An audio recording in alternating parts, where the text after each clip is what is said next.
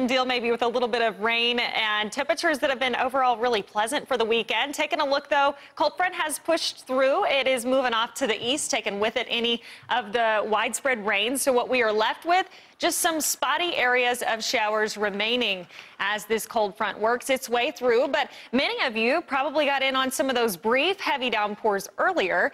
All that's left right now, lighter to moderate showers. Terrell getting in on that. Greenville taking a look as we push off to the east. You can see, again, most of it a little bit lighter at this point.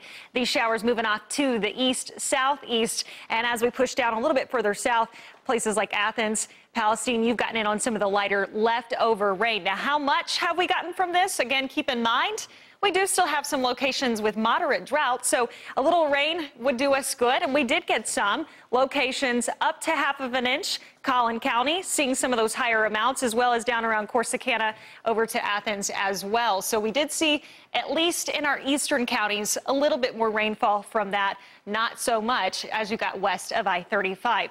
Our temperatures will continue to fall off tonight. This is not a drastically colder air mass, but it is slightly cooler. You can see those 40s showing up off to the west. Where we've got the clouds and rain left over, temperatures a little bit higher, steady through tonight until after midnight. 56 Terrell, Sulphur Springs there at 56, and cooler off to the west, Bridgeport 50, Bowie at 47. Rest of tonight, look for drier weather to start to push in after midnight. Temperatures falling into the low 40s as we wake up tomorrow, so certainly you'll want to grab that jacket.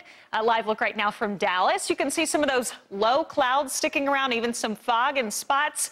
Temperatures are still hanging in the 50s. We have already had that wind shift, so signifying cold front has come through. A little bit of a breeze, and mentioning the fog. Now, this does not look to stay with us all night, but back off to the east where that drier air behind the front hasn't come through, you've got a little bit of fog to deal with, at least for the time being. Better as you get off to the west, and I do expect all of us to improve over the next couple of hours. Any rainfall pushing off to the east as we get into tomorrow morning. We are talking about a nice sunny day ahead. We'll see high pressure start to build back in.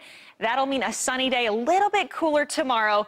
Temperatures slightly warmer as we get into Tuesday.